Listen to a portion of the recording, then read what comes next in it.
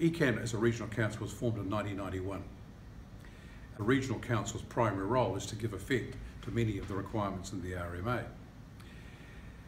Many of the leases that we have out there predate that, and those leases were granted at a time when the major focuses of the local government agencies like catchment boards and pest boards was focused on river protection, pest control and erosion control. It really wasn't until 2010-11 when the Natural Resources Regional Plan came into force, and then again in 2016 when the Land and Water Regional Plan was finally operative, that we ended up with a set of rules, a set of very comprehensive rules that are very, very clear in terms of protecting braided rivers and river margins. And we're continuing to work on making those clearer so that farmers and other land owners are in no doubt about what they can and can't do.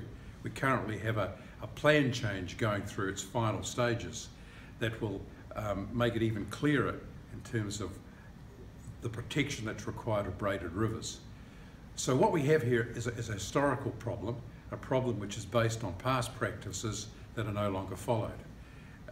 The focus on biodiversity is relatively recent at a widespread level.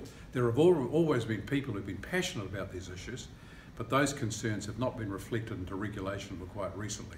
So an historical problem, something that we have to take seriously, something we do take seriously, and there may be opportunities for us in the future to take back some of that land, but much of it has been developed, and it's going to be very hard in the case of, for example, where a farmer has invested in a dairy farm, which is quite an expensive activity, to make changes to that within the terms of the current consent. And some of those consents may be 20 odd years or even longer. So we will endeavour to improve the practices wherever we can on existing farmland to ensure that as little damage is done to braided rivers and river margins as possible. I also think we have to keep on looking for opportunities where we can to review consents where it's possible to do that, and especially for ECAN, where we renew leases where farmers have been using that land for quite some time, to ensure that we have provisions and conditions in those leases that do all they can to provide protection to braided rivers and the river margins. But I think, as Jen Miller has said, the real focus for all of us in the future should be on protecting what hasn't actually been damaged or destroyed so far.